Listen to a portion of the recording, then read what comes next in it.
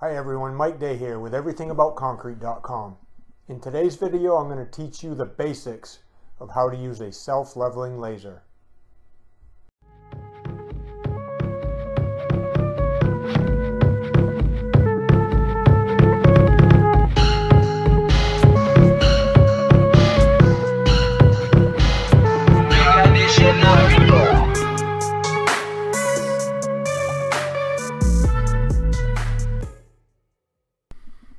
Hey guys, so if you've never used a laser before, I'm going to teach you the basics on how to use a self-leveling laser to set grade. Now the first thing I like to do is get the legs set in place, make sure they're sturdy and firm so they're not going to move, they're not going to settle. I just push them down in there. Usually it doesn't take much.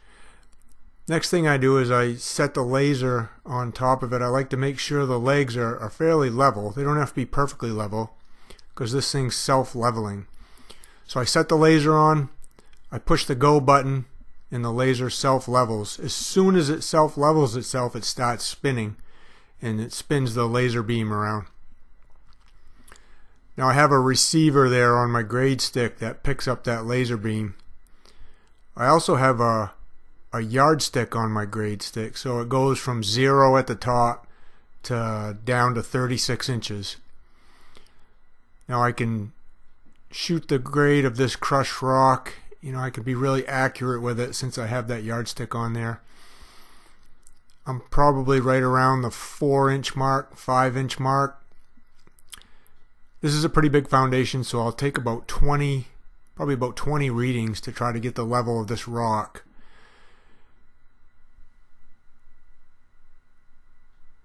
This is a Topcon RL 5B. This is my favorite one. I'll have a link to it in the description, so if you want to check it out you can. This thing will save you time. It'll save you a lot of money. It'll pay for itself in a matter of days or weeks, depending on how much you use it. I use it every day. So once I have the level of the sub base, the crushed rock, established, I went around, took an average. Now I'm establishing the grade of my concrete floor, which is going to be 4 inches higher than the subgrade. So if my average on that yardstick was maybe a 4.5, you know, if I had some 4s, some 4.5s, and some 5s on the crushed rock, you know, I established 4.5 as an average. I'd now move my receiver down to 8.5, which raises my grade stick up to where you see it right now. Then I'll go around the inside of that foundation and I'll put my pencil marks all the way around the inside, each corner, and then on some of the longer runs in the middle. I don't go much further than 18 to 20 feet in between pencil marks. And once I have all my pencil marks established, as you can see the inside all the way around that thing. Once I have all the pencil marks down, I'll snap my chalk lines for my concrete floor level. I can do this myself just by using a simple concrete nail. I'll lightly tap that into where my pencil mark is. Then I'll hook my chalk line on one end and pull it over to my other pencil mark. Pull it nice and tight, and then just snap the chalk line, just like that. I'll do that again all the way around the inside. That way, when we come to pour the concrete floor, I'll have the established grades all the way around the foundation. I like using red. Red doesn't come off if it rains.